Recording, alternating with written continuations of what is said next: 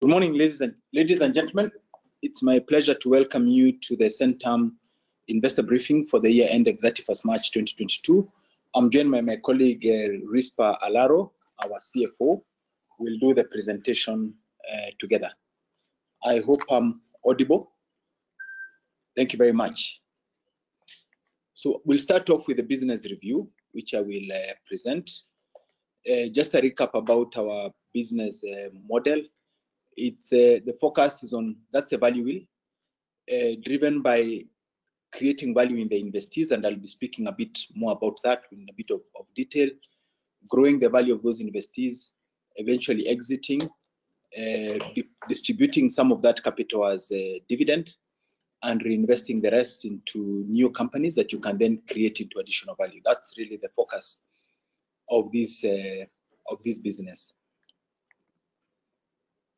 In terms of the highlights, market capitalization 6.6 billion shillings, net asset value at 41.3 billion, which translates to an NAV per share of 62 shillings and 10 cents. NAV growth 3.3 times, retained earnings 22 billion, cost to income. As Rispa will be presenting our financials, you'll see it down to 39%, down from 46%. Long-term gearing at 0%, and the credit rating at A+. These are a background of what really we've been working on from 2011. So from an NAV perspective, started around 12 billion, net value uplift around 11.2 billion. We've had retained earnings, a dividend payout of 4.4 billion. That takes us to 41 billion. And we've been focusing in the last 3 years to deleverage the balance sheet. As some of you are aware, those who have had shares in Centum for a while or who have been following Centum for a while, the growth from 2011 has largely been organically funded. So through capital appreciation of portfolio companies exiting and recycling that capital, and through the use of leverage. At the peak, we're around 16 billion. Based on our view of the market outlook, we took a decision to deleverage so that we could protect the NAV. And so rather than focus on just total asset growth, focus on protecting net asset value per share. And I'll be speaking more about where we are on that process. From a strategy update perspective, we had a number of pillars that I'll speak about. One is balance sheet strengthening and deleverage and building up of liquidity. So in the period, we've maintained zero long-term debt at company level, in line with our 4.2 deleveraging objective. We also had some of the off-balance sheet guarantees dropping off. We did communicate at the beginning of Centum 4.2 that we're not looking at adding more recourse debt or guaranteed debt in portfolio companies at Centum level. And this dropped off following the completion of one of the cases, which was a case that related to excess claim against one of our former portfolio companies, the bottlers, and where, as part of the exit, we were required to provide this guarantee to the purchaser. And this case was concluded late last year, and this guarantee dropped off, which reduced the contingent liability by 2.7 billion shillings. We've been building up our marketable securities portfolio. When we started the process, we're around 3% of total assets. This has come up to around 15% of the total portfolio. And the objective of this has been to build the annuity income.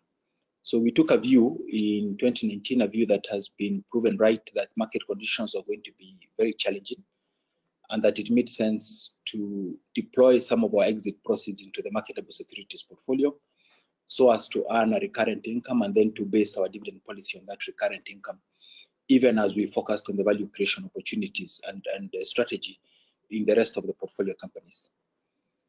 In line with our active portfolio management approach, we have value creation strategies for each of these companies that we've been working on.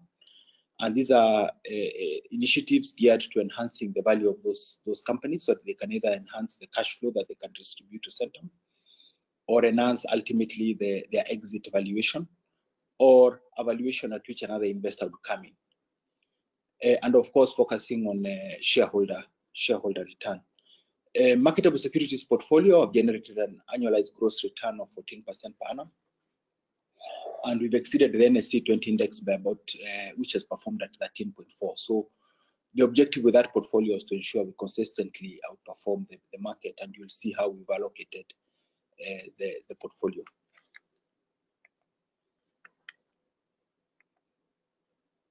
In terms of the strategic pillars for 2022-2024, last year in June 2021, the board, we had a strategy review.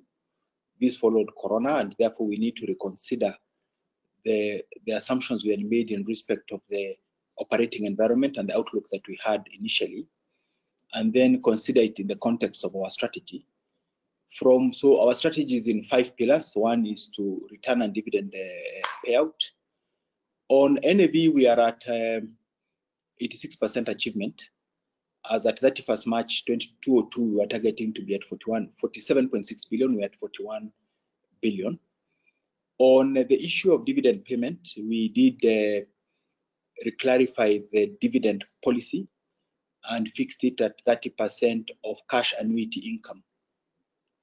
And the reason for that was to avoid distributing dividend out of capital.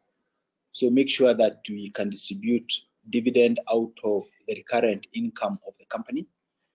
Also, so that we could ensure the sustainability of that dividend to avoid it fluctuating year to year. So vis-a-vis our target of what we had expected to have distributed by now, we are at an 87% achievement. On the capital structure and liquidity, we set ourselves up an objective over the remaining 3 years of this strategy period was to pay down the balance of the debt of 3 billion shillings. We expect to pay down half of that debt before the end of this financial year, using the proceeds of some of the exits that we have made once they complete. We also give ourselves a target to enhance the annuity income, which is why we'll be allocating the balance of the proceeds from that exit to the MSP portfolio so that we can enhance the annuity income. On the operating cost objective, we gave ourselves an objective to come down to 30%. We are now at 39%. And part of the reason why we are not quite at 30% is because last financial year we had a number of one-off costs which related to the restructuring of the business, which was geared around the point around focus and organizational effectiveness, where we wanted all the companies to have separate and independent operation and governance structures, which is our point 5 at the very bottom. And that so as restructure and cease operations of Centum Business Solutions, and that cost us a bit of money in one-off costs to achieve that.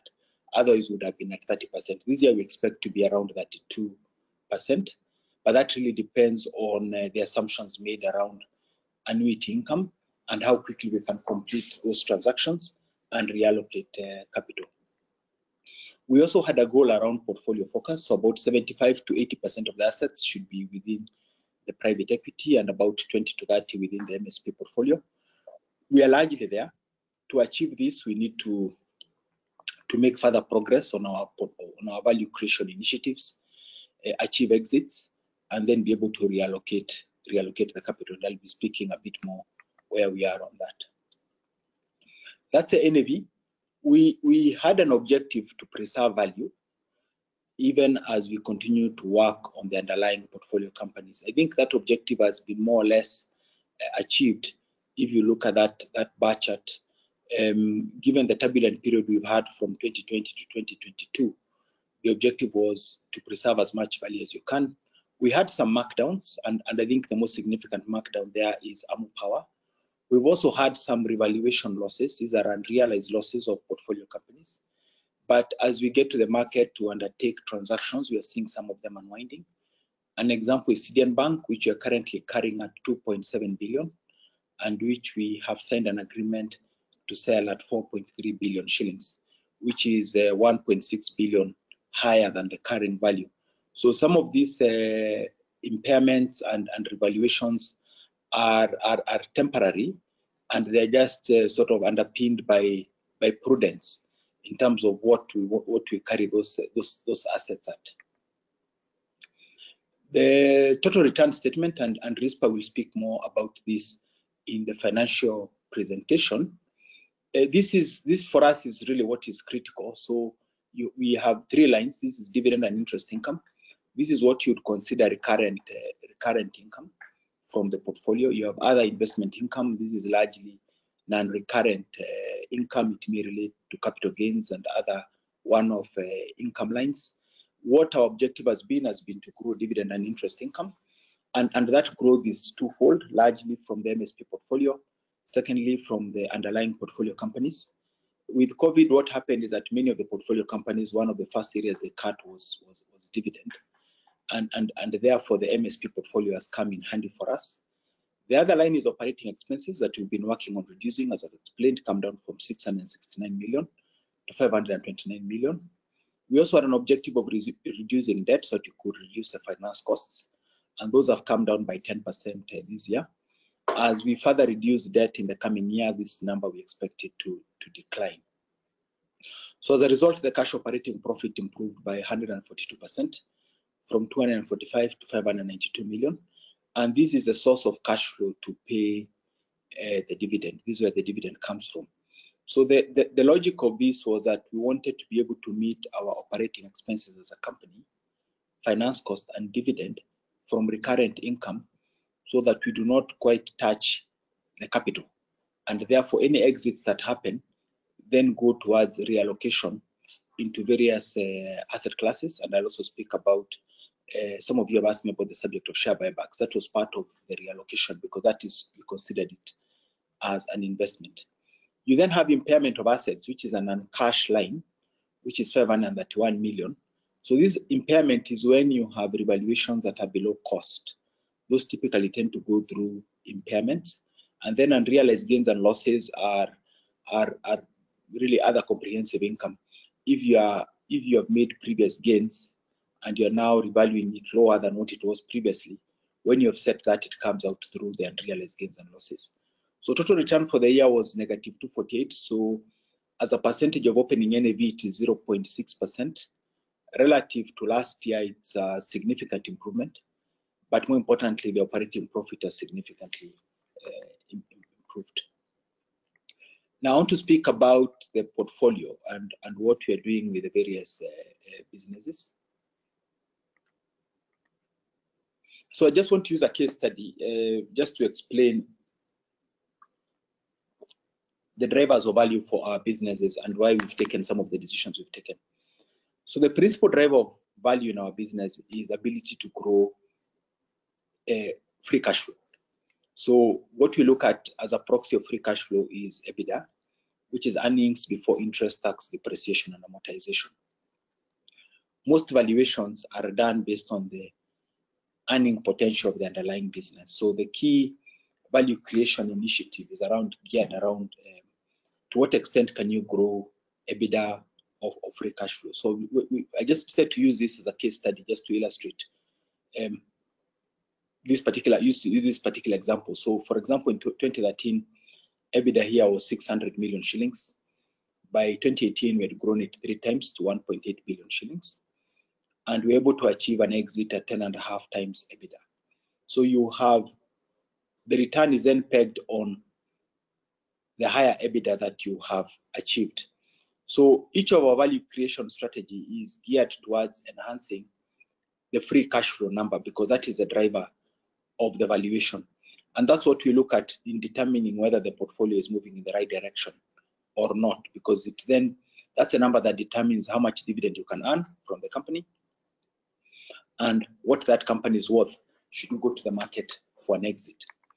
Now, we have smaller companies that have gone through the similar journey, and I wanted to use the example of Gen Africa just to illustrate and compare with some of the smaller companies that we have. So Gen Africa, we started off at 100 million shillings, that was the PAT. And by the time we exited, it was 152 million shillings. And we exited our 74% stake just shy of 2.4 billion shillings. But we ended up at around 153 million shillings. So the point here is that even though the profitability may appear small, because of the fact that when you exit at a multiple to that profitability, that growth, although appearing small in absolute terms, can be quite significant from a capital gain perspective. So with that in mind, I can then speak about some of our portfolio companies and sort of share where we are on that journey. I'll start off with Centum. They had their investor briefing yesterday, and the management team there went into the detail of the operation. So I want to focus on it from an investor as opposed to an operator. So what we've been working on in that business is growing the free cash flow number, free cash flow from operations. So prior to 2019, we were losing money on a free cash flow, largely because we're in the investment phase. We were spending more money. The business was deploying more capital than it was generating. So free cash flow in 2020 was negative 651 million. Last year, we sort of broke even. We were at 37 million shillings. And this year, they were at 1.3 billion shillings. So if you relate to where Centum is relative to, say, an Almasi when we exited, Almasi was at 1.8 billion shillings. This is at 1.3 billion shillings. Now, what excites us about this business is that if you look at the locked value of their contracts, in terms of sale of development rights, so they have two sources of cash flow. One is sale of development rights, and the other is sale of residential units. Now, the sale of development rights you may consider to be a one-off because the development rights are finite. But sale of units is not a finite business, it's a continuous business. So when you look at the sales done, less what has been received, so then you have the receivable, what is to be received in the future, less the cost to completion for the various projects. The embedded profitability in the ongoing projects about 6.5 billion shillings. And those should be completed in the next 36 months. Then when you add the signed value of the contracts on development rights, so what tends to happen is that when purchasers acquire development rights from Centum, they get into contracts and they pay for those contracts over a period of time. Buyers tend to have terms. And so those sales are only recognized in their P&L once they have been completed. That is so those sales account for about 4 billion shillings. So in aggregate, the locked free cash flow in this business so far is 10.6 billion, and that number is growing. So we can expect this 1.2 billion to almost double next year and to continue to grow as sort of as this business gets larger. So what is interesting for us in this business is that it's now out of the cash consumptive phase, which is what enabled them to make principal reductions to their borrowings last year, where they distributed some of this free cash flow back to borrowing. Some of it is lending from Centum itself, which they were able to pay back interest. But from the three pillars of value that we look at, one is ability to grow sales. We see significant scope to grow for this business to grow its sales, both on development rights and also on residential units, especially as they focus on the mid-market market segment. The second level of value is ability to enhance margins. There's significant scope based on the recent work that this company has been doing around the scope to enhance margins, especially looking at the design and just the whole procurement process and how we contract. And there's significant scope there to enhance margins without taking up price. They don't want to take up price because they want to remain competitive in the market. And then, of course, the capital efficiency of the business. Just the model they use, which is a pre-sale model, reduces the capital intensity of this business. Now, if we were to exit in the future, any exit would then be on the basis of a DCF valuation or a multiple of this free cash flow. So we are currently carrying this asset at around 16 billion shillings. That's the equity value. And you can see where we are, it's around 1.2. Maybe next year it'll be around between 2.5 and 3 billion. So it's trending in the right direction in our view, and it's a business we're excited about that can be quite scalable without now requiring additional capital from Centum, which is where we are currently the only shareholder in this business. So these are some of the metrics which are also available in the Centum presentation. Now, TRDL is not part of Centum. It is a standalone subsidiary. We own 58% of this subsidiary. We have other investors So when we did the reorganization of Centum, we kept it separate, largely because we were in the process of doing a separate transaction at TRDL, which for various reasons related to what happened with the pandemic did not close. But having said that, the market opportunity for TRDL is in the mid-market segment. If you think about the number of households that can afford rent of between 20,000 and 50,000 in the Two Rivers location, the market research we have now, it's a very substantial market opportunity. So we've tested the market at various price points, and where there is scope for significant scalability is in that price point where you're doing a value product. And so that the focus is on the Mzizi code product. What was introduced to test the market was fully sold out within a couple of weeks. Those were 272 units. There's potential to do almost 9,000 units within Two Rivers. So the objective now is for Two Rivers to focus on that.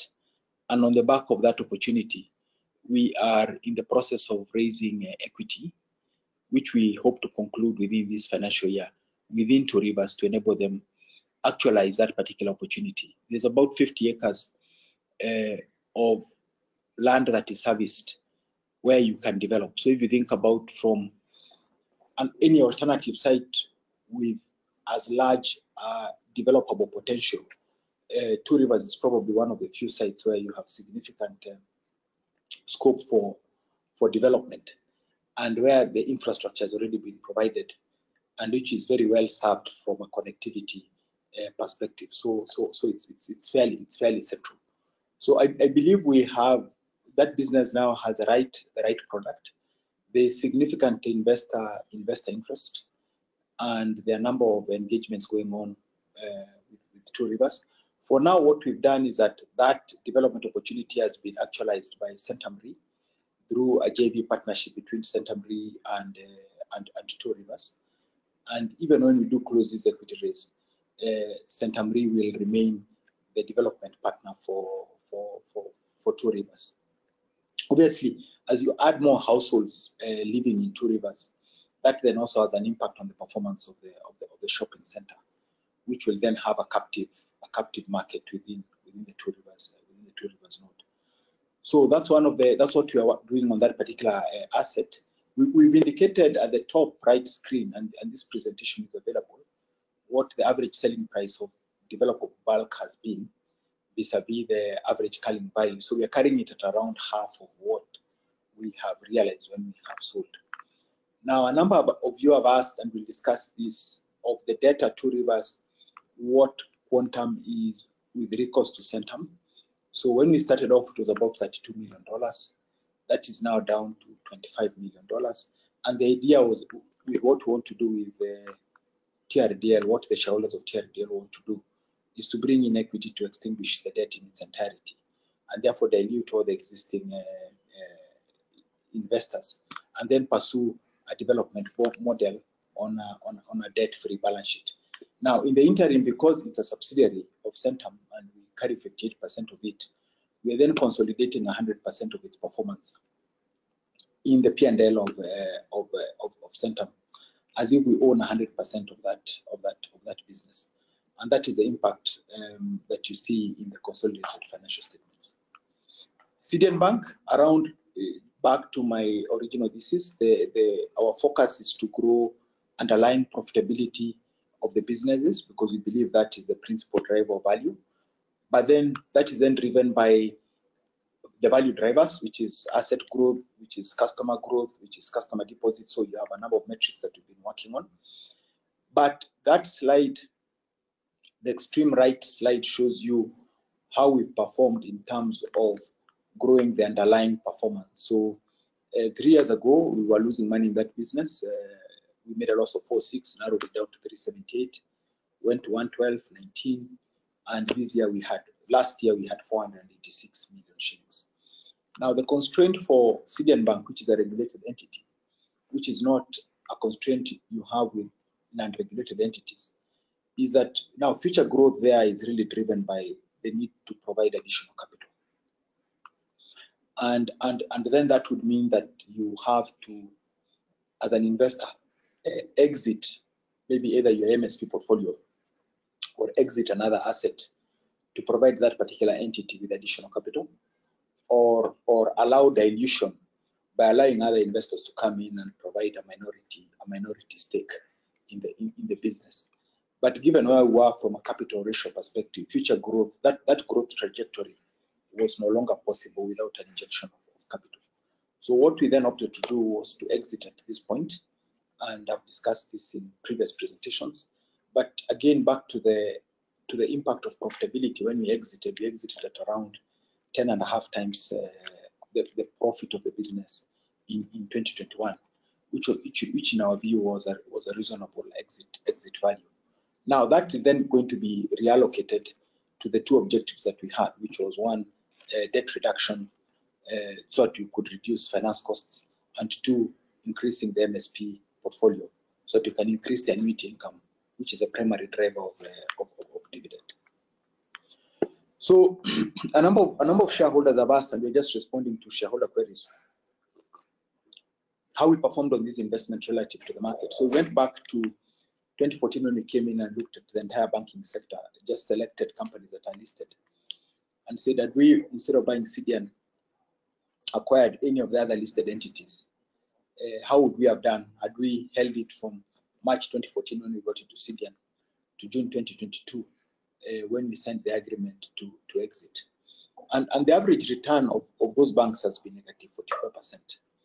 And the reason why the banks have not done as well is because of the various changes that have happened in the macro environment and in the regulatory environment around, especially around pricing, issues around cost of funds, issues around just the general economic environment, around NPLs, and what that has done in terms of the capital requirements that banks have needed to hold. So it's been a challenging sector to create value in, and so CDN is not unique. I think there's still an opportunity there, but it's an opportunity that can probably be best actualized with scale, with a significantly larger entity, because now it's an economies of scale business. Long on publishers, again, the strategy is to expand profitability so as to drive underlying value. So here we focused on expanding into new markets, because once you have the intellectual property, which is the published works, the barriers to entry into new markets then significantly reduce. Expanding on digital channels. So it's been a regional growth strategy, geographical diversification, and also product diversification. We've seen profit growth. Unfortunately, that profit growth has not been translated into growth in the value of the entity. And the shareholders and the board there are considering different options on how to unlock the embedded value in this company, which is listed. Isuzu West Africa, for the companies that we own that are subsidiaries of Centum, we are at liberty to provide information around the underlying profitability and the trend. But for companies like Isuzu, which are not subsidiaries, we are restricted in how much information we can provide, because the other partners in those businesses are not keen in the numbers being public. So what we can share with you is what we are allowed to share with the public, and that is market share. Market share has been going up. As a result, net profit has gone up 40%, net sales has gone up 50%, and that has been the driver of the value improvements in that business. The same story with Isuzu applies to NAS. Again, we are not at liberty to share detailed numbers, just as I've shared with you the rest of the companies. But again, there we've seen a strong recovery. This business was significantly affected by COVID when travel reduced, but we've seen a recovery of travel, and it's back to profitability. Revenue is up 54% in Q1. Gross profit is up 54%. This time around, I thought I would share some information about some of our smaller businesses. So you may recall that we opted that rather than go out and acquire small businesses, we would just establish greenfield entities from scratch. We thought it was a cheaper way of establishing companies, because at that time the valuations were very, very steep. So one of the areas we ventured into was agriculture, and this was a greenfield. So there was absolutely nothing, no land, no management, and this is a business we've been building from scratch. So as at the end of 2022, although the profit was 24 million, in the last 6 months it was around 48 million. So if you annualize, it's 96 million. And the reason for that was largely because of just water issues we had, which were resolved. And this year we are projecting this business closing at around 132 million shillings. We are carrying it at 270 million, which is largely the cost of establishment. We are now at around 132 million shillings. So if you assume, say, a valuation even of 6x, we are talking of close to 900 million shillings. This business has significant room for further growth. What now constrains the growth is just the rate of rollout, of how quickly you can expand production, which takes a bit of time. But also it has a competitive advantage in the sense that it is now establishing in the sites where we have land that is not utilized and that is not subject to a sale. They can use that land to expand production. So it's a greenfield venture for us. So it's sort of, I want you to compare this with Jan Africa, which when we exited was around 150 million shillings. We believe this business can be 400 million shillings in the next 2 years, just based on the plan we have. And so it can be a significant driver of value in coming years. Another business that we've not shared much in the past is our leasing business. Again, we established this from scratch. 2022 EBITDA was 56. This year is going to be around 99. It's again scaling up. We are carrying it at 245 million, which is again at cost. So it's around 4.3 times EBITDA. So we're just working on scaling up this business, and it can be potentially a business that can be valued at 1 billion, 2 billion, and down the line one can achieve a reasonable exit, not having invested significant amount of capital up front. We've also established a number of other smaller businesses which are sort of off the Centum ecosystem, and those two are Tier Data and Tribus. So Tier Data is a technology business. It offers technology solutions around assurance solutions for utility metering, so large-scale water meters, electricity billing, CRM, customer relationship management systems, ISPs, etc. And initially it was focused on largely on the Centum ecosystem. They have diversified to other clients. They are currently at 30 million shillings, and it's a business that we project should be well over 100 million shillings in due course. And of course, as Centum scales up, it has a captive market that can enable it to scale up significantly. The same applies with the Tribus, which is a facilities management company, for security and facilities management company. So again, started off with a captive market, diversified to other clients, but again with significant potential to scale up as Centum scales up its operations, especially as Centum pivots towards also now that they have completed units, venturing into property management, so that they can be able to offer an end-to-end solution to their clients, because ultimately the end customer has to be satisfied, and over 80% of their buyers are investors. So these are some of the smaller companies we've created. On the marketable securities portfolio, last year we were at 7.5 billion. This year we closed at 7.25 billion. So there was a slight reduction of 200, and that was largely on account of cash that we reallocated from MSP for equity investments in some of the portfolio companies. So we made some small equity investments, the bulk of which was in Citizen Bank, which was to enable it to meet its capital ratios, sort of to bridge that, but more or less kept it the same. I think the additional disclosure we've made here is, some of you have asked us how much of this fixed income is invested in related parties. So we've made that disclosure there. So it's about 1.7 billion of the 7.2 is invested in commercial paper of related parties, and then the balance, about 5.4, is to external to external parties. So this is typically a moving target. It fluctuates, it increases, it reduces, but this is a source of cash flow for the business and for the portfolio companies. The one thing that we've been doing recently, and we'll speak about that around management of FX risk, is around pivoting the government fixed income portfolio, which was largely in cash, to Eurobond, just to take advantage of the higher Eurobond yields. So that is something that we've been working on progressively, but that figure is not split, so it's still cumulative. And of course, the other thing we've done is that we've significantly reduced our exposure to listed equities, largely because our views was that with the volatility, you're not quite certain whether you can preserve capital, given the high volatility in listed equities. So MSP returns in aggregate closed at 16.7% against the index around 5.2, so an outperformance of 11%. ESG considerations in a snapshot, we involved in a number of activities. From a gender diversity perspective, this both at the board level and at management level. 40% of the board of directors is made up of women. Education is another pillar we focus on. So again, award of scholarships, and this we support our various portfolio companies. Over 300 high school scholarships have been advanced.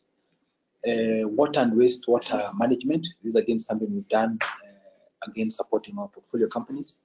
So in Vipingo, we are providing water from the desalination plant to the neighboring communities. We're doing the same here in Two Rivers with Gedogoro and a number of other initiatives. And of course, the green energy agenda, which cuts across all our portfolio companies.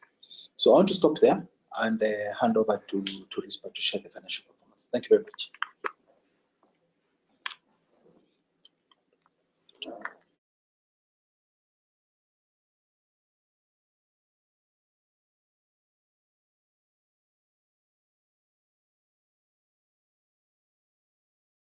Thank you, James, and good morning all.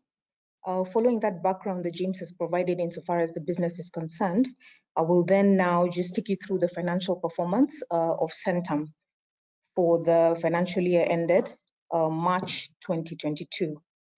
And let me start with the company performance and just give you a bit of context. So for us, the company performance is representative of Centum as an investment holding company.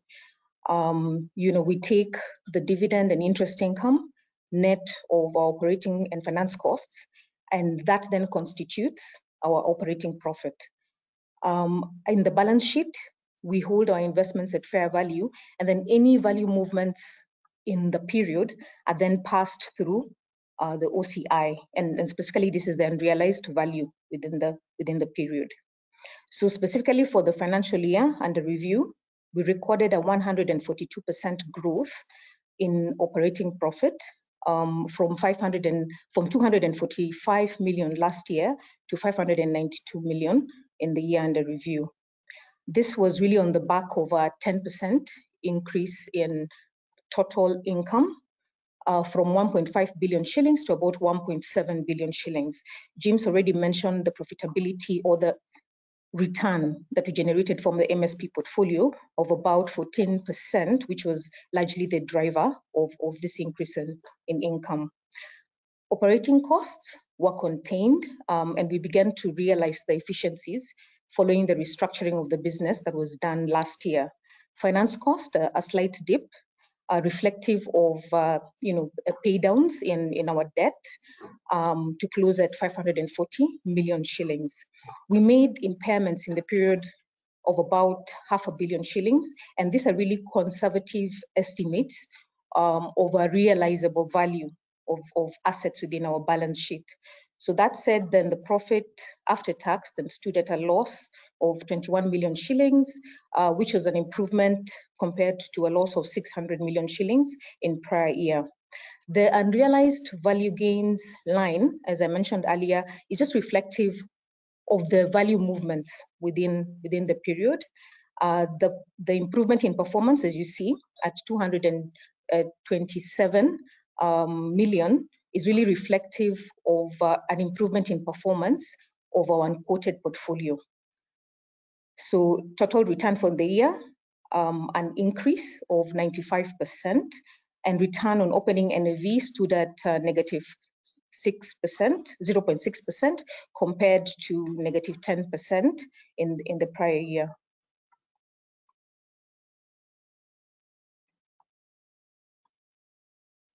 So moving to the company statement of financial position, our total assets remained relatively unchanged. And I just want to mention that in the period, we are holding our investment in CDN as an asset held for sale. And so that amount that you see there, 2.8 billion shillings, in the previous period was included in the investment in subsidiaries line. Just to mention that we're expecting proceeds to the tune of 4.3 billion shillings in relation to this particular exit, and we look to deploy this towards reduction in debt, as well as increase our investment in our MSP portfolio. In the holding period for the CDN investment, we did not receive any cash returns. Our MSP portfolio stood at 7.2 billion shillings compared to 7.5 billion shillings in the prior period, and as James mentioned, relatively flat with swings within their allocation. And part of the MSP portfolio was reallocated into our investment in subsidiaries during the period. So shareholder funds are relatively flat at 41.3 billion shillings compared to 41.8 billion in the prior period, resulting in an NAV per share of 62 shillings and 10 cents compared to 62 shillings and 85 cents in the prior period. This represents our cash flow statement, and this is again from a company perspective. So net cash generated from operations in the period stood at 1.2 billion shillings. And I'd just like to mention that this is really on the back of improved cash return from our portfolio, especially the MSP portfolio. And the prior year period stood at 4.5 billion shillings, and inclusive in that amount was an amount of about 3.5 billion that we received as a repayment of a shareholder loan to Vipingo Development Limited. We made an investment in subsidiaries, specifically CDN, to the tune of 183 million shillings in the period.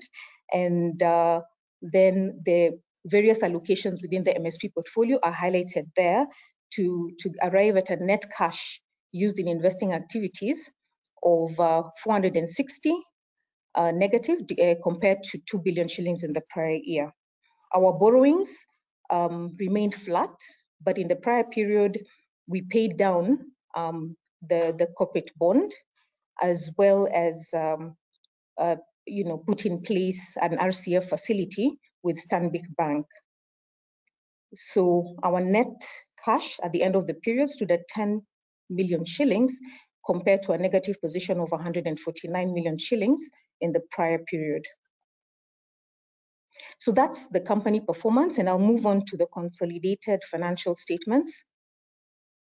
And before I start, I just want to mention that our consolidated performance aggregates line by line the performance of our subsidiaries, and these are in 5 segments.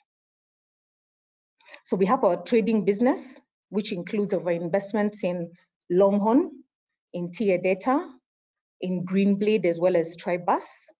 We have our financial services segment, which includes our performance of our business in CDN Bank, in Nabo Capital, as well as Zohari Leasing Company.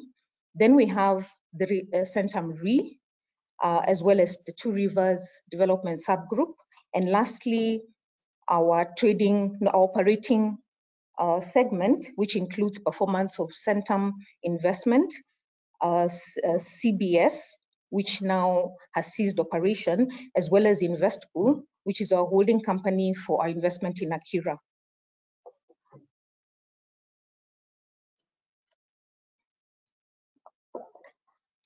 So that said, we recorded a 110% improvement in profitability in the period.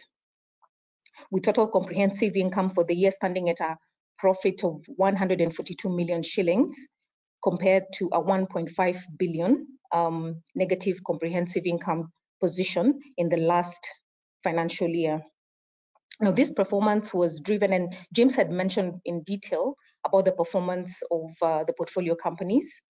So this performance was driven by an improvement in performance of our financial services businesses, as well as our trading businesses. I must say that also our real estate business recorded significant improvement in performance.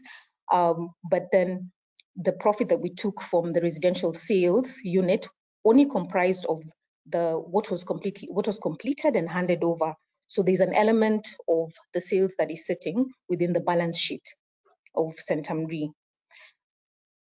On the Two Rivers development, we recorded a 1.9 billion loss, and this is really on account of the finance costs incurred in the business, both at the Two Rivers holding company level, as well as Two Rivers Lifestyle, which is a subsidiary of Two Rivers Development. On the trading, on our investment operations, we recorded an improvement in performance insofar as the income is concerned. But as James mentioned, we took into account or adjusted for fair, provisions on account of conservative assessment of realized value in some of our portfolio assets. So net, our position for the year stood at 1.6 billion shillings before tax, which is a loss compared to a loss of 2.3 billion shillings in the prior year. And then total comprehensive income for the year stood at 142 million shillings compared to 1.4 billion shillings in the prior year. There's a line there of other comprehensive income, which really reflects the value movements in the period insofar as our unquoted business valuation is concerned, and that really is representative of the improvement in value of our unquoted portfolio.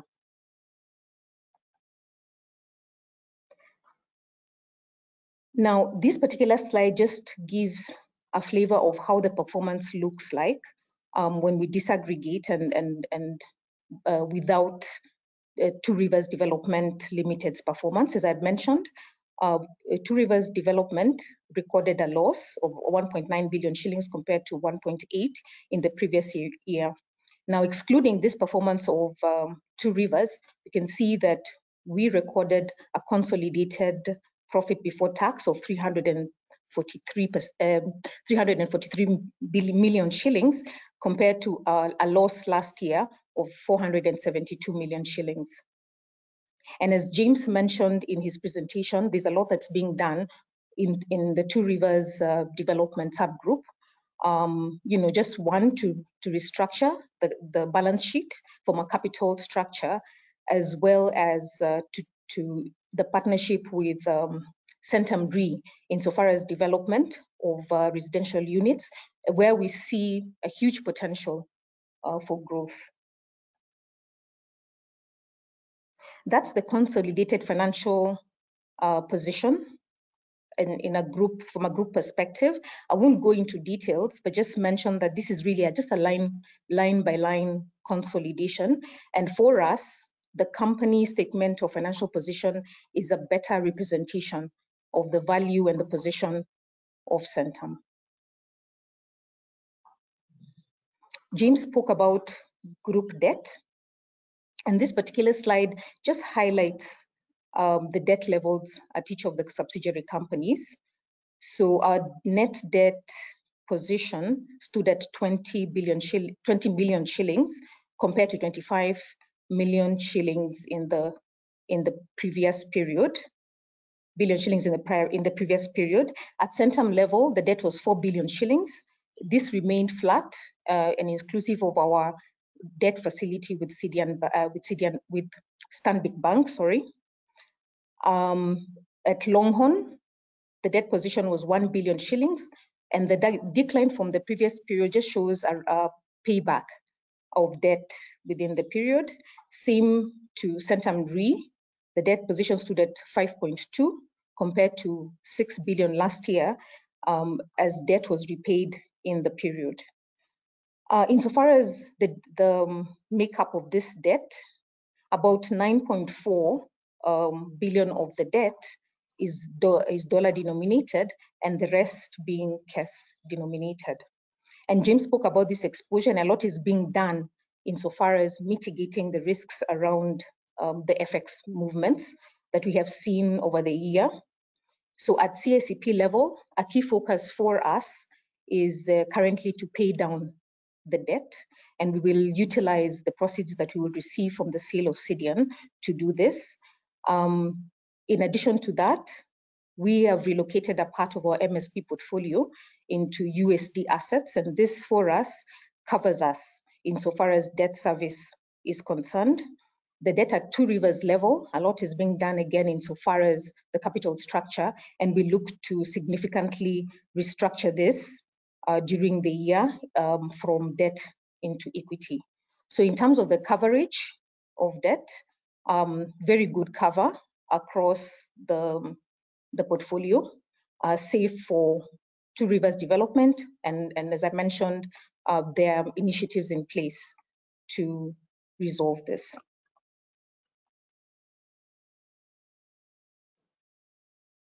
So moving on to the dividend, based on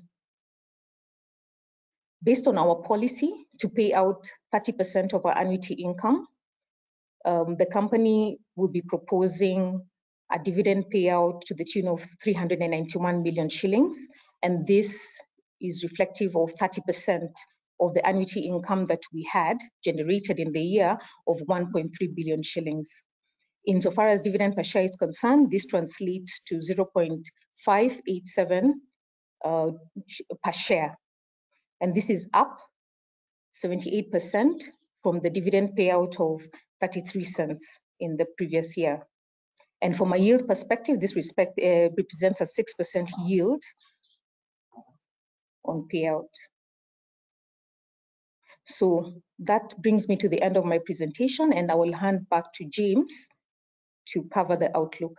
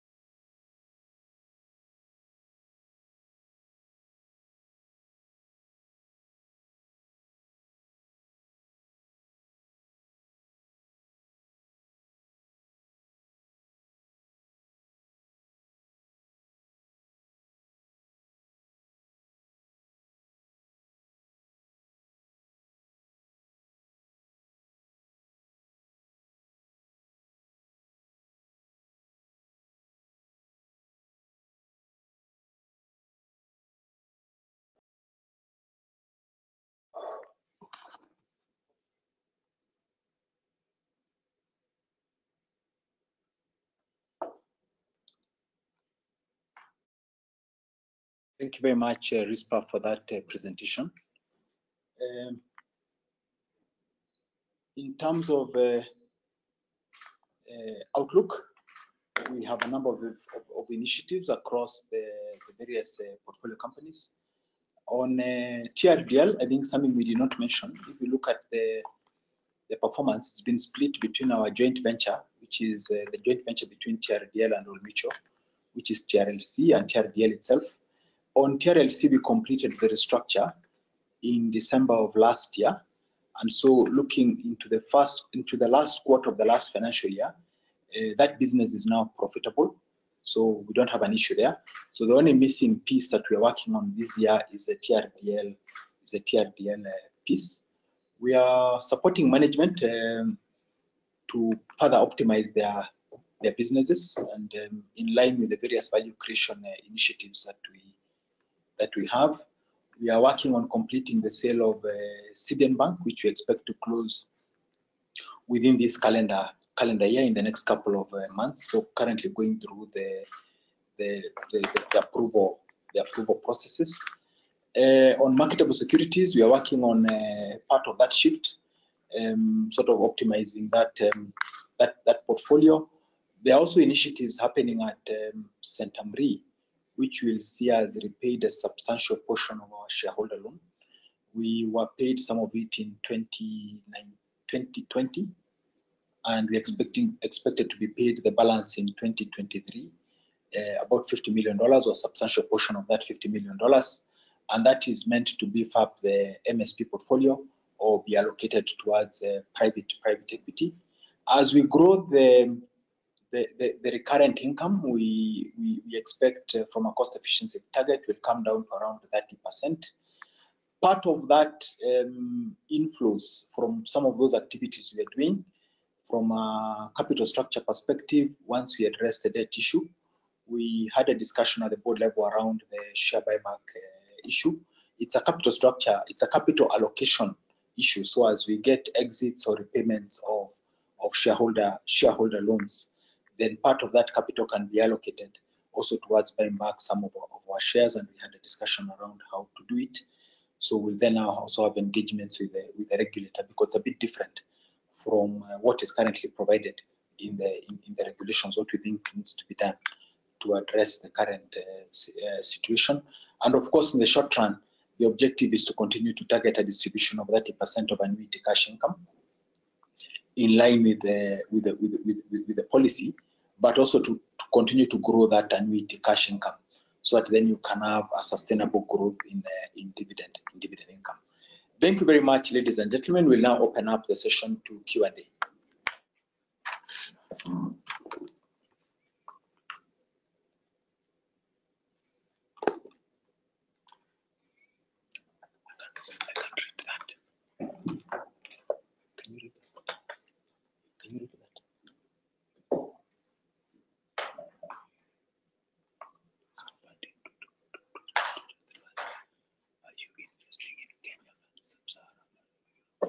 Okay, I think I've seen the first question by Nick Etonga,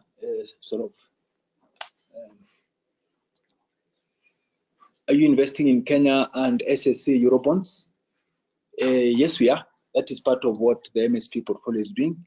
In fact, they've been invested in local currency denominated Eurobonds across a number of African markets, but the yields have recently gone up on the Eurobond market. So yes, we are making those investments. What is the status of the? Can you read it? Yeah.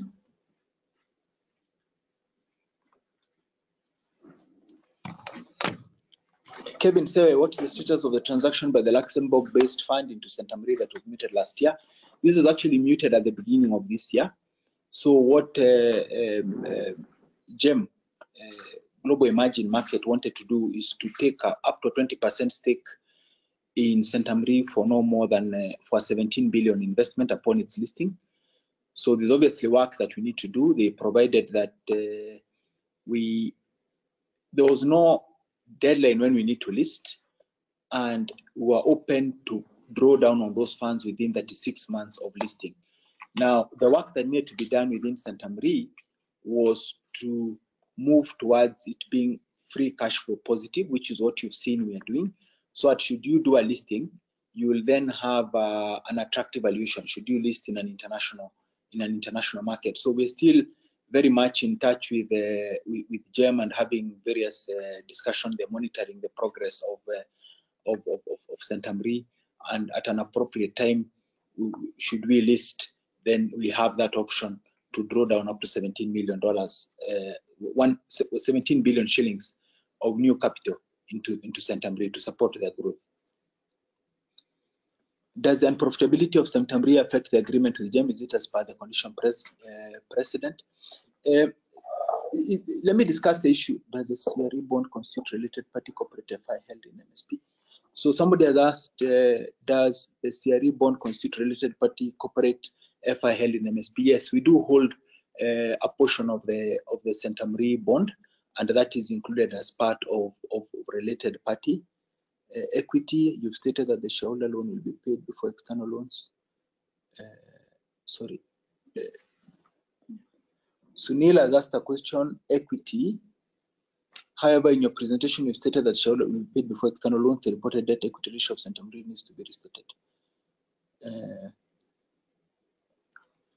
Okay, so Sunil, the point is that when you invest in some of these companies, you don't put all the money as capital. You provide some of it as shareholder loan, so that once they're in a position to go and raise their own capital, whether debt or equity, they're then able to repay you without being caught up in the trap around retained earnings. Because if you capitalize all of it, it's quite difficult for that entity to be able to repay you. So some of the discussions that Centum is having with investors, should they raise that capital, part of the use of proceeds is to repay the shareholder loan to Centum. CRE reported an increase in shareholder loans. Did Centum inject more money in Centum? No. No, I think the overall loan position in CRE came down. What assets do the impairment provision for FY2022 relate to? Respect, you can answer that question. So the impairment of assets there was a conservative markdown of our investment in Akira, mainly.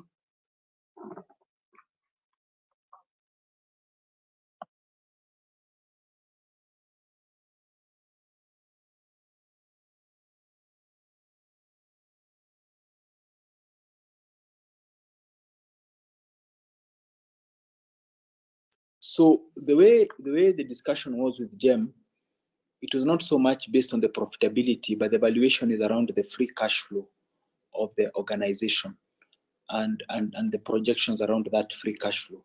So we are largely in line with what the expectations are.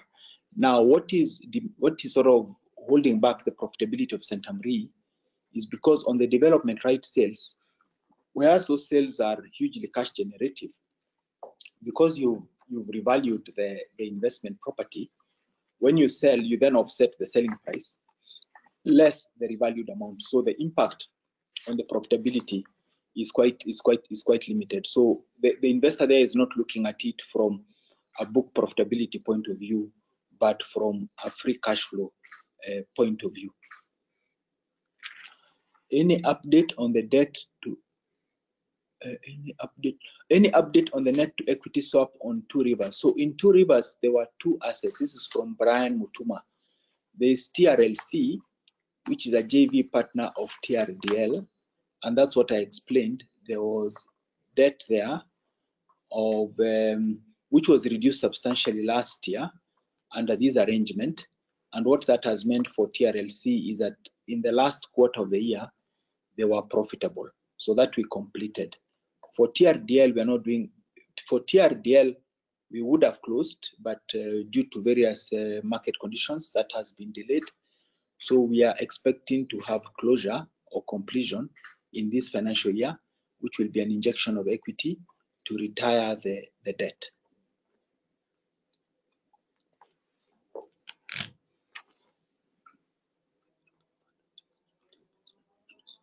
Okay, I think this question I've answered, Sunil. This question is on the equity participation in Centum Re by the European Fund. I have explained that the European Fund gave Centum Re an option to issue shares to them of up to 17 billion shillings once they list. So because they have not listed, we've not achieved that condition, and that option was open to Centum Re for 36 months post-listing. But to get to a listing, we needed to do some work, and that's a progress we are on, to enhance the free cash flow of the business, because any valuation of that business would then be based on the free cash flow. Thank you very much for the increasingly detailed reporting. Carry on with the value. Carry on with the value creation of the share price. I think this is more of a comment from one of the shareholders on the call. Let's see if there's any other question. Is there any question we've not addressed?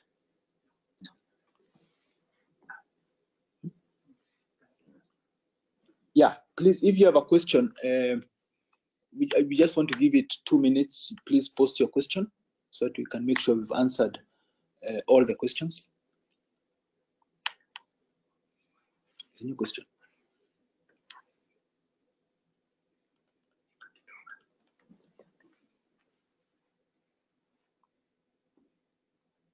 Is GEM transaction exclusive? Are there any other roadshows to raise capital for Centum Re?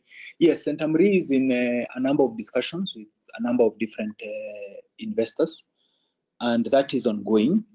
These are largely international investors, so these are offshore discussions. Once they conclude, there'll be an appropriate announcement. Is Centum looking to offload other portfolio companies like Longhorn? What we are currently doing is creating value in a number of other companies. We still believe there is a significant value creation potential available in a number of companies. So exit decisions are typically taken, like say in the case of CDN, where the view is that for you to achieve further growth, you need to inject either significant additional capital. So at the moment, the answer is no. We are not looking to offload portfolio companies like Longhorn. How far along is the sinking fund that was sent up to pay the CRE bond? I think, Crispa, you're better placed to answer that question. So that sinking fund is largely, this question should have been asked yesterday to the Centum Re management team, but I can answer it.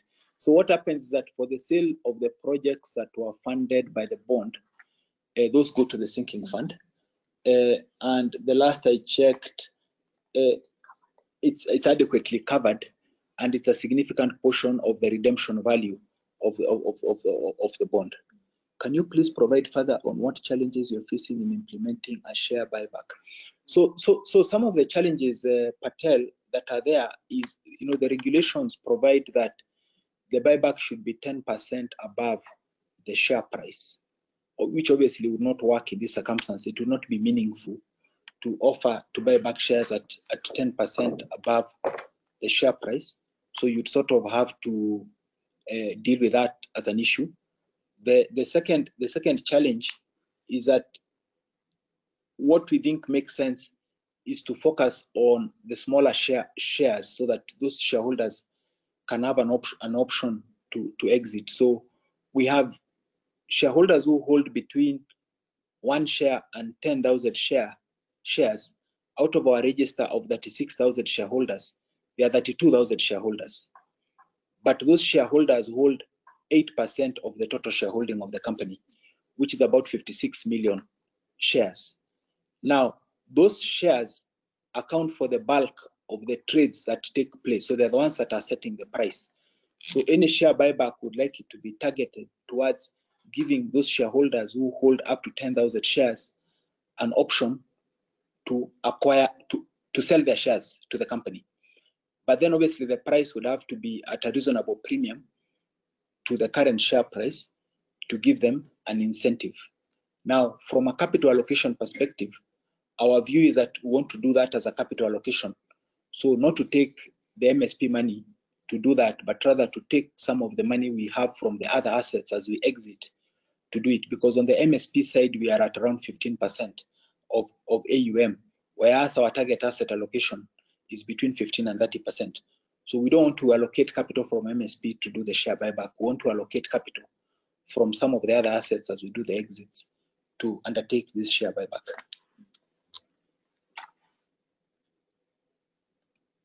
So the other question is, when or to what extent is Akira now written down in our books? So the current holding value is about 900 million.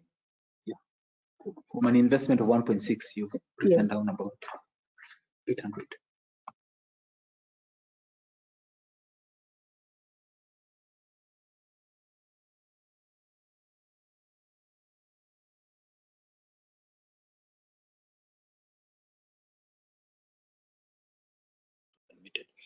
Which is why we are working on some of the transactions which will see us be paid back some of our shareholder loans.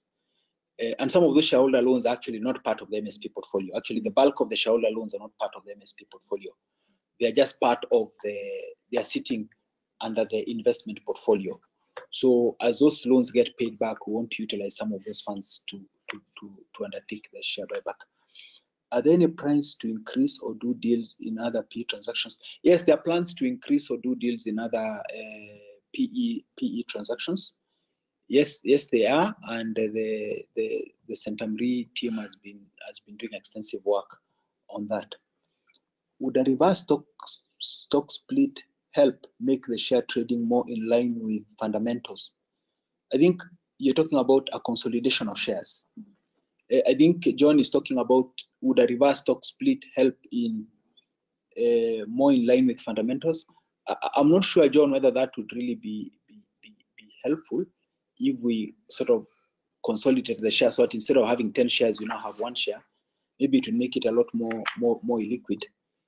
So I'm not sure about that. It's not something we've given considerable thought, but it's a good point that we'll probably look at.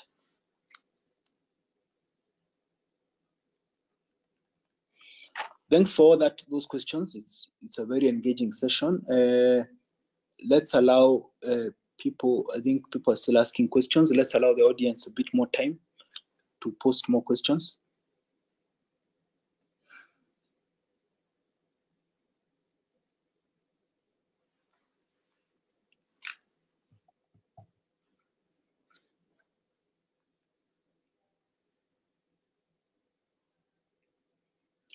So there are no more questions, at least none that are posted on the Q&A. I want to thank all of you for joining us this morning for this investor briefing. I want to thank my colleagues for all your hard work in a very difficult operating environment. And I want to thank my colleagues in the portfolio companies for the incredibly hard amount of work they've had to do. And also to thank my colleagues on the board for the collaboration and support that we've had, and to thank all our shareholders. Thank you very much, ladies and gentlemen. This marks the end of today's investor presentation. This investor presentation will be posted on our website, so you'll be available to view it. We also have an investor relations email address, which is investorrelations@centum.co.ke. Should you feel that your question was not answered or was not sort of clear, please send your question there. And we're always available also to meet with investors. So should you want to have a meeting with management, you're most welcome to sort of set it up with us, either through Alfred Odhiambo, who deals with investor relations, or Rispa Alaro. They'll be more than happy to arrange a meeting with you and myself and other members of the management team to address any questions that you may have.